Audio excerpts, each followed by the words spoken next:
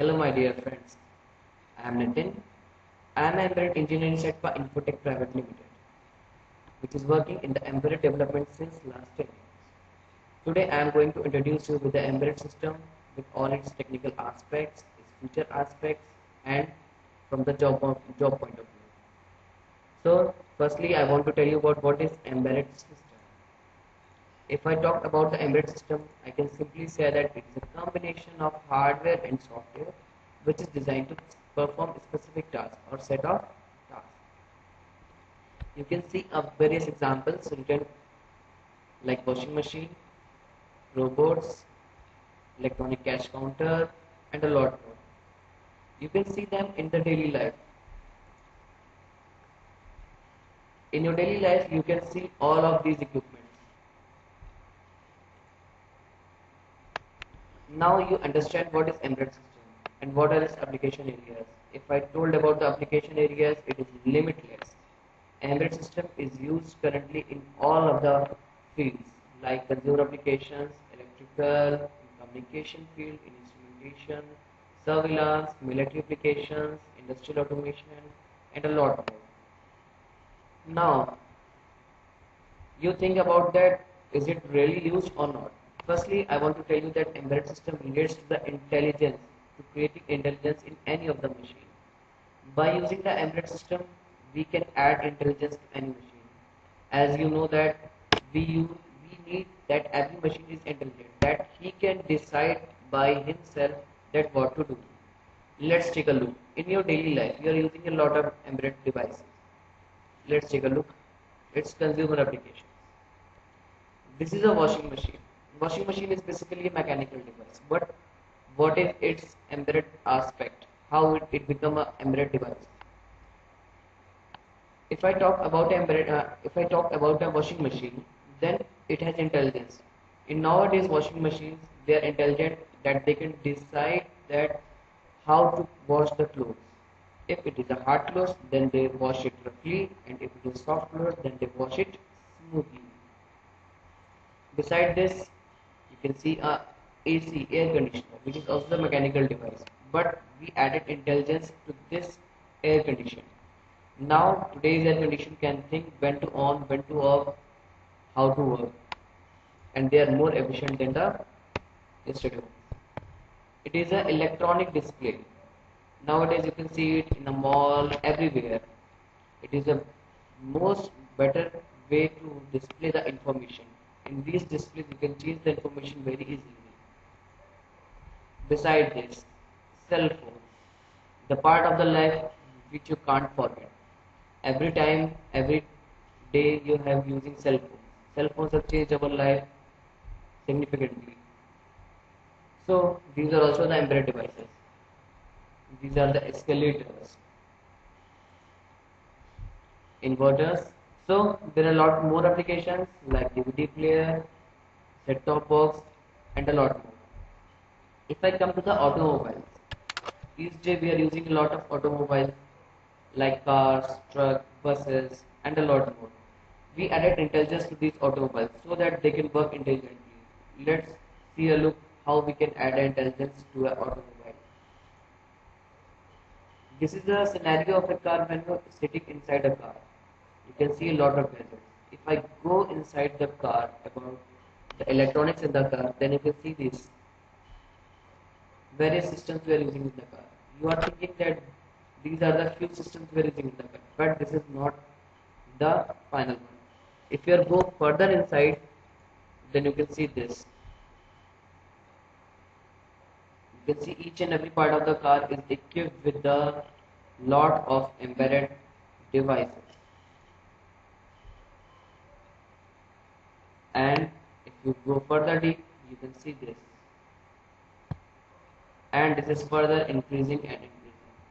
So now you understand that we are using a lot of embedded products in a car. Now, if I go to the military application, if I talk about the military, then it uses the most advanced technologies because defense is the most important part of any country. So we have a lot of embedded applications like the autopilot, like the radar system. You can see this is a B-12 stealth bomber.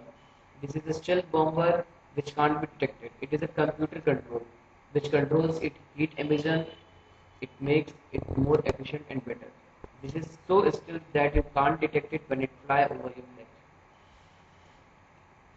This is the electronic gun, the future gun which is more fast, better and more dangerous to the enemies. I hope so. You know what it is. It is a drone plane. You heard about it in Afghanistan. This is a wireless pilotless plane which you can control without sitting in it. You can see this. It is a remote control which can send signals through RF or through satellite, which can control this drone plane. You can hit targets without sitting in it. If I talk about the medical applications, we are using a lot of medical applications. You can see this. There is a ECG machine, there is an X-ray machine, there is a glucometer, and there is a thermometer. These machines produce better results than the older ones. This is the future application of the embedded system. In this, we are manufacturing a T-shirt which can produce a lot of output. Like the person wearing the T-shirt, all its physical data sent through a satellite to a medical center. According to that, any medical assistance can be given to the person at the. If I talk about the robots are basically used for the navigation purpose. So a lot of robots we can design. In robots we need intelligence so that robot can decide what to do and when to do. Let's see a look on the robotic design. This is a non-microcontroller based analog line follower robot which is designed without any microcontroller or any processor. If I made it complex, then we can make a LCD based line follower robot. This is a CPLD based robot. This is the industrial robot. This is the snake robot. This is the facial expression robot. This is based on the complex neural networks. This is the robot bug, and this is one of the famous Honda's RC Move. So you can see that robots are working in the various fields, in both on navigation, both in the industrial and as a hobby. If I talk about the future applications, you can see that embedded system is used everywhere, and we can make today's appliances more better.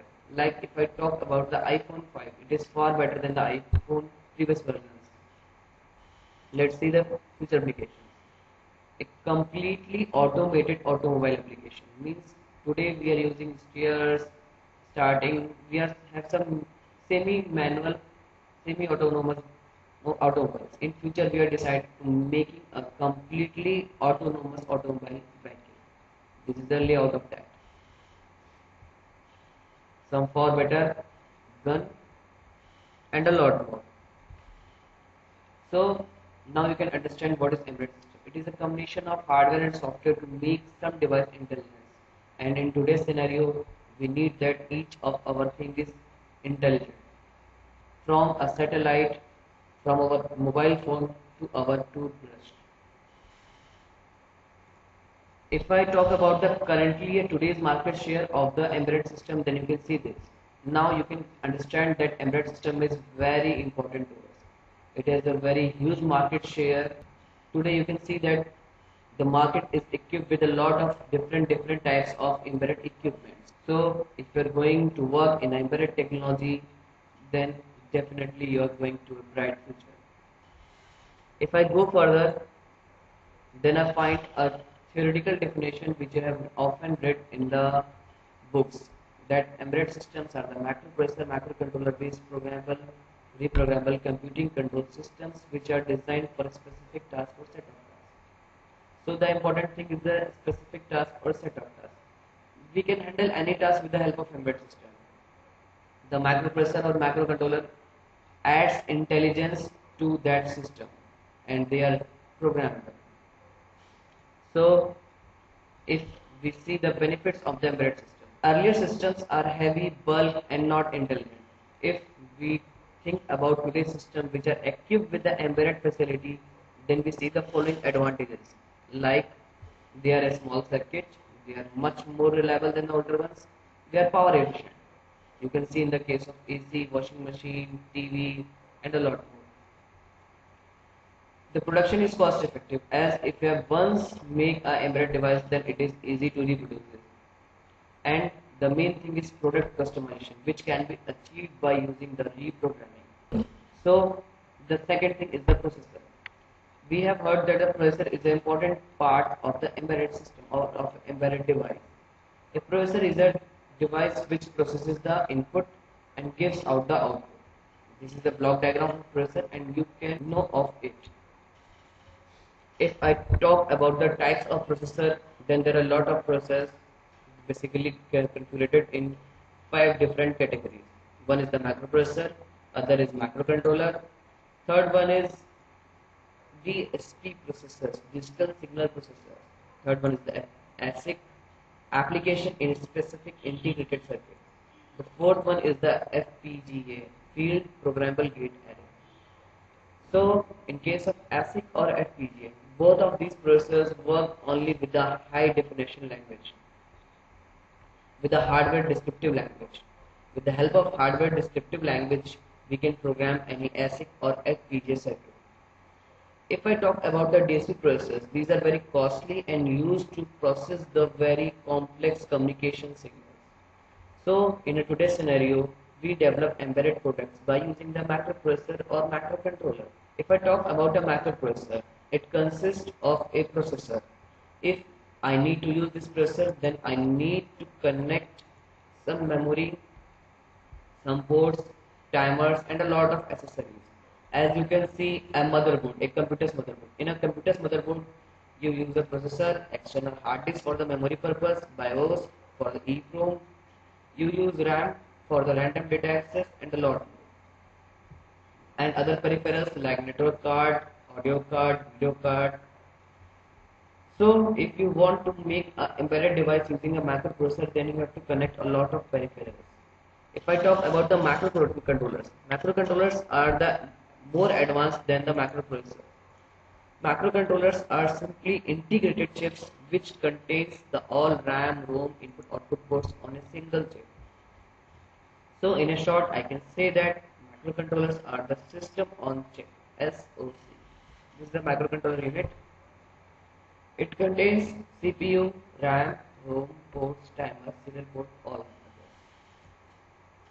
If I talk about the difference between microprocessor and microcontroller, I think you understand about that. See, microprocessor have no RAM, ROM, input, output, timers, and nothing. But the microcontroller all of these. The first benefit I get in a microprocessor is that I can change the amount of RAM, ROM, and the number of ports in with a processor design. But in case of microcontroller, since it is an integrated chip, I can't change this. So for a general purpose systems, microprocessors are more suitable. But for a single task or a set of task purposes like embedded tasks, we can get microcontrollers better than the macro. If we are talking about the today's scenario, microcontrollers are used in the various fields. A lot of controllers, 8-bit, 16-bit, 32-bit, 64-bit microcontrollers are used in various fields. You can see that. In the root, you can see the different types of microcontrollers, and in the main tree, you can see their applications from audio, medical, imaging, video, banking, computers to a lot more. If I talk about the companies producing the microcontrollers, then we can see a list: Microchip, Intel Macro, Atmel, Zilog, Motorola, and many more. You can see a detailed list of these companies which are producing the different ports of microcontroller are as follows: Actel, Altera, LGM, Analog Devices, Applied Macro Circuits, ARM, Atmel, CAS, Cyrus Logics, Della Semiconductors. Please see. All of these companies are producing a wide range of microcontrollers which are used in different specific applications. So my dear friends, through this tutorial, I want to let you know that embedded system is a very growing field with a very bright future, and there are a lot of more things which can be upcoming in the next year. So I will meet you soon with my new tutorials about the practical implementation of embedded system. Thank you.